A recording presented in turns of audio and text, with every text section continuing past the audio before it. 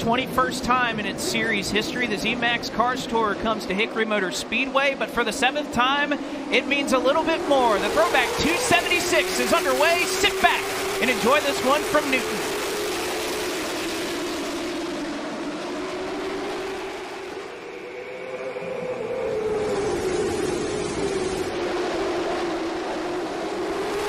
Off at turn 4, Connor Hall will be the first one back to the stripe. A battle for second starting to form between Millington and Hettinger. Hettinger goes to the top side, 3 wide on lap number 2 at Hickory.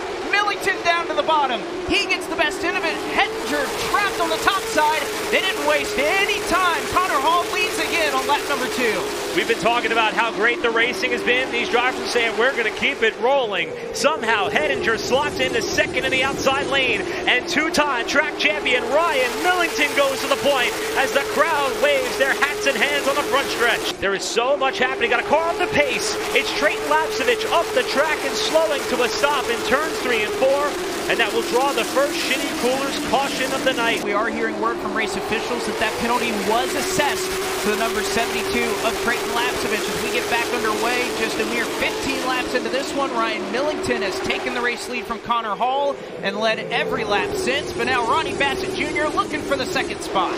Ronnie Bassett Jr., in an article put together by NASCAR.com's Brandon White, said the one thing that he wants to do more than ever is take his family to Cookout Victory Lane. They are always with him at driver introductions. Is now Barry peeking down to the inside off of 2, trying to make a move on Connor Hall. Oh, they're just about locked together there in 3 and 4.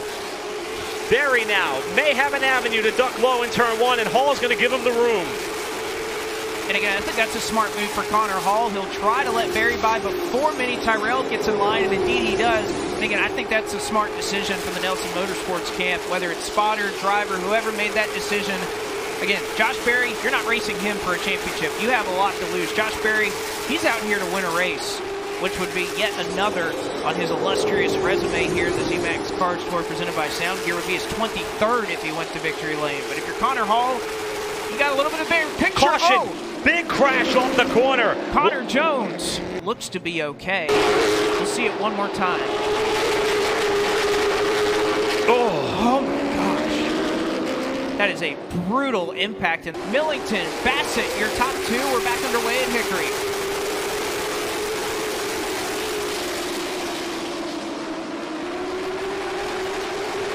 Bassett able to clear for second, but maybe no. Josh Berry down to the inside looking for third. Hall on his outside, now looking to reclaim that spot. Tyrell looks like he's clear up into 5th. Hefner and McCarty behind him side by side for 6th. Right now, Connor Hall is doing a really good job being able to take the fight to that of Berry on that top lane as they work their way off turn number 4. And it looks like he is going to protect the 3rd spot on the main straightaway and stop the progression of that of Berry, who will have to continue to ride in the 4th position with Tyrell just behind in the 81. But Quapple getting a nudge aside behind him by Diaz. Very quickly, Diaz and Huffman. Oh, as Quapple gets tagged, he'll save the race car. More damage incurred on the 8 as Diaz slid into the middle of 1 and 2. Now Quapple tries to get down. Huffman will give him a shove. Quapple drifting all the way around turn 4 as he's still hanging on to it, but that car not driving to his liking right now, and the contact probably ain't helping. That save in turn 2 was amazing. And you see how badly crinkled up the front valence of that car is. We should say the front bumper of that car is, with Huffman, who is just involved in the spin, trying to get up to the 14th spot. That's what that race is for, with Connor Zilish just ahead of that battle. As there is hard-fought racing happening all around this 3/8 of a mile oval. Huffman and Quapple side by side. Again, Huffman honoring his father, Robert Huffman, who was the track champion here in 1989. In 1998, he did so twice. This was the paint scheme that he won here in his final late model stock car win at Hickory Motor Speedway that came all the way back in 1993. You spoke to Landon earlier today. He was wearing an original throwback shirt, or the original shirt, I guess, not the throwback version of that shirt. Oh, trouble back straightaway. Andrew Grady hard into the inside wall as he goes around off of turn number 2. He is not pleased with one of his fellow competitors. And I think, yep, it's the 51. Oh, no, it's Landon Huffman.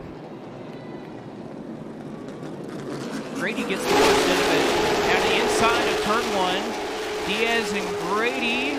Looks like Diaz is able to clear, but a little bit of contact between the 51 and the 1 just in front of him. And I think Huffman, by that point, had committed to the top side off the corner.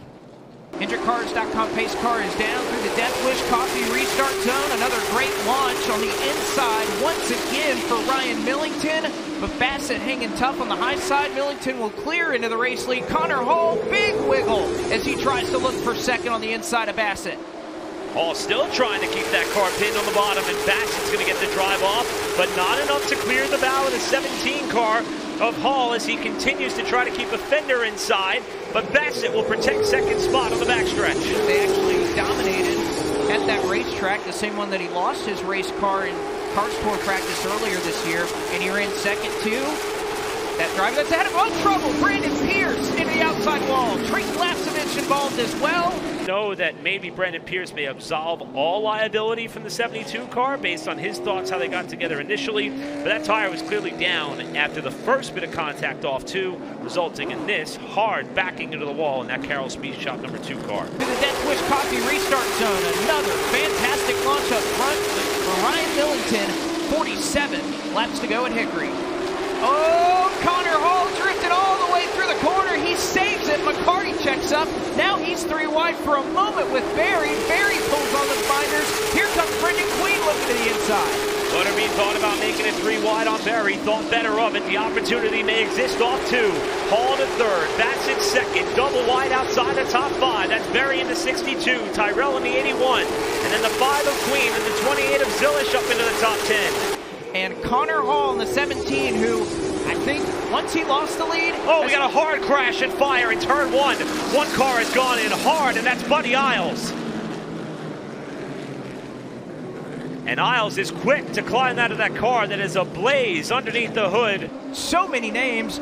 We don't know who's going to bring home the checkered flag as they work through the Death Wish Coffee restart zone. Perhaps the best launch on the top side that we've seen for Ronnie Bassett Jr. so far, but it's still not going to be good enough to get the top spot. Contact behind for 3rd. Cade Brown trying to throw some elbows and get up to the top 4. He's tussling with 3-time Hickory winner and CARS Tour champion Bobby McCarty, and he moves up to 4th to that of Brown, while Hall settles into 3rd. Brown to 4th, McCarty back to the inside. Connor Zilish trying to get up there as well, as they are nearly 3 wide off turn 4. Top of turn 2, he's going to get there. Now Connor Hall once again, we saw this earlier. Bassett was tough on the high side. May not have enough to fend off Connor Hall. In fact, in 1 corner, Connor Hall goes on by to 2nd. Shades of 2 years ago between Connor Hall and William Sawalich. 5 to go, and Connor Hall is there on Ryan Millington. What is Connor Hall willing to do as he goes to the inside in 3 and 4? Millington gives him room. 4 laps to go, and Millington defends the lead. This is something we've seen at Hickory a lot this year, that high lane working, high entry, but great momentum off the corner for Ryan Millington, trying to drive away from Connor Hall. They'll come around this time. 3 laps to go. Hall slips on the bottom. Millington able to drive away as he tries to fend him off.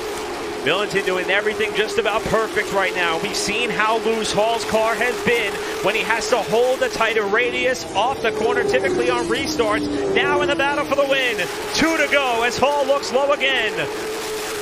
Millington going to stay on that high lane. He gives the bottom to Connor Hall as they work off of turn 2. Millington still holding strong. Connor Hall is there as they go into 3 and 4. White flag in the air. Millington slides up the hill. He's trying to save it. 1 more lap to go as they pass Brent Cruz. Millington into the back of Connor Hall. Hall is sideways off of turn 2 as they come around to 3 and 4. Who's going to get back here first? Millington into the back of Connor Hall. He spins out, and Ryan Millington is going to cross the line in first, but is it going to stand? And they have just gone over to Ronnie Bassett Jr.'s car and handed him the checkered flag. They're pointing Ronnie Bassett Jr. to Cookout Victory Lane for the first time.